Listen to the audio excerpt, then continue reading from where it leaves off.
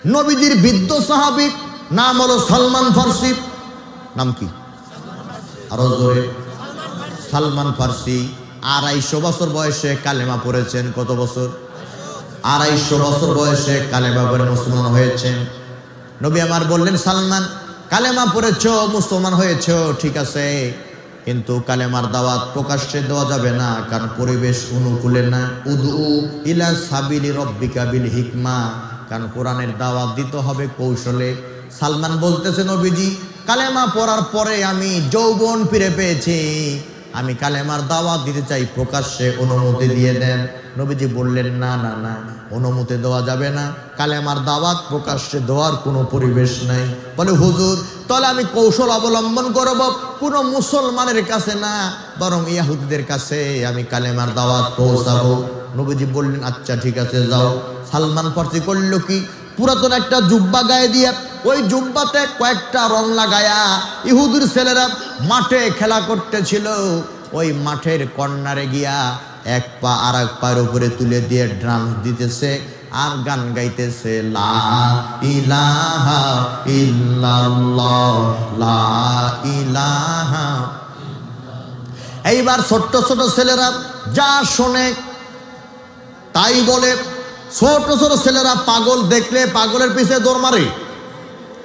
ছোটদের কথা কি বলবো, বড়রাই তো পাগল দেখলে দৌড় মারে, তা ন্যাংটা পাগল তাও দৌড় মারে। যদি কেউ বলে দৌড় মারো কেন, বলে পাগলের কাছে মাল আছে। আরে মাল যা আছে সব তো দেখায় যেতেছে, গোডাউন তো খোলা, তালা খোলা দিয়েছে, ঠিক না বেটি? তারপর বড়রা দৌড়ায়, ছোট্ট ছোট ছেলেরা যা শোনে তাই বলে এবং পাগলের পেছনে পেছনে দৌড়ায়। ওরাও কালেমা পড়তেছে, লা ইলাহা ইল্লাল্লাহ, লা ইলাহা ইল্লাল্লাহ। চলে গেছে বাড়িতে, মাকে বলে মা, বাবাকে বলে বাবা, নতুন একটা গান শুনেছি, সেই গান আমরা মুখস্থ করেছি, ও মা ওই গানটা শোনাবো নাকি? মা বলতেছে গানটা শোনাও। বাবা বলতেছে ঠিক আছে, গানটা শোনাও। এবার ইহুদির ছেলেরা তাদের মা বাবাকে গান শোনাচ্ছে, লা ইলাহা ইল্লাল্লাহ, লা ইলাহা। ইহুদিরা চিন্তা করল এটা তো কোনো গান নয়, মুসলমানরা কৌশলে আমাদের ইহুদিদের সন্তানদের কর্ণকহরে ইসলামের বাণী কালেমার দাওয়াত পৌঁছাচ্ছে। সুতরাং আগামীকাল সকালে দেখব কে এই গান গায়, তারে জেলখানায় বন্দি করব। এই বলে রাত্রে নিজেরাও ঘুমিয়ে গেল, ছেলেরাও বিছানায় ঘুমিয়ে গেল। এবার ঘুমের ভেতরে ছেলেরা গান গাইতেছে, লা ইলাহা ইল্লাল্লাহ। অর্থাৎ ছোট্ট ছোট্ট ছেলেরা দিনের বেলা ক্রিকেট খেলতে গিয়ে যদি ছক্কা মারে, রাত্রের ঘুমের মধ্যে ছক্কা বলে চিৎকার মারে। যারা বাসের ড্রাইভার, এখানে বাসের ড্রাইভার আছেন নাকি? নাই, আলহামদুলিল্লাহ।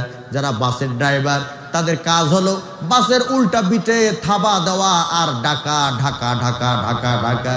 যেদিন এই সমস্ত হেল্পারের ডিউটি থাকে না, ওই দিন স্ত্রীর পাশে ঘুমায়। রাত যখন 12টা বাজে, তখন ঘুমের ভেতরে স্ত্রীর পাশায় থাবা মারে আর বলে ঢাকা ঢাকা ঢাকা। স্ত্রী মাইন্ড করে না, কারণ জানে তার কাজই লোকজন ডাকা। কথা ঠিক না বেটি? ছোট ছেলেরা দিনের বেলা যা শুনেছে, রাত্রে ঘুমের মধ্যে তাই বলে। ঘুমের ভেতরে জিকির করতেছে, লা ইলাহা ইল্লাল্লাহ। এটা নতুন গান মনে করে ইহুদিদের মেজাজ গরম। সকালবেলা কে আসে রে, আর কে কালেমা পড়ায় দেখবো, তারে জেলখানায় বন্দি করবো। সালমান ফার্সি পরের দিন সকালবেলা আর একটা পুরাতন জুব্বা পরে, ওই জুব্বাতে আর কয়েকটা কালারের, মানে কালার মানে তো রং, মানে রং লাগায়া মাঠের কর্নারে এসে গান গাইতেছে, লা ইলাহা ইল্লাল্লাহ, লা ইলাহা। এইবার ইহুদিরা সালমান ফার্সিকে ধরেছে আর জেলখানায় বন্দি করে দিয়েছে। কেন বন্দি করেছে? কারণ ইহুদিরা কালেমার অর্থ বুঝেছে, ঠিক না বেটি?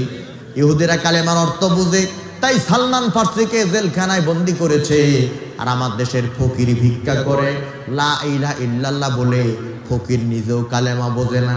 আবার আমার দেশের মা বোনেরা, যেই ফকির যত সুন্দর করে কালেমা পড়তে পারে, ওই ফকিরকে এক মুঠ চাউল দেয় ধরে। মনে রাখতে হবে, কালেমা ভিক্ষা করার জন্য আসে নাই। কালেমা হলো মুসলমানদের বড় স্লোগান, কালেমা হলো মুসলমানদের জাতীয় সঙ্গীত। এই কালেমার জন্য সালমান ফার্সি জেলখানায়, কারণ কালেমা তারা বুঝেছিল, আর এই কালেমা বুঝে না বলে মুসলমান আজকে ভিক্ষা করে বেড়ায়।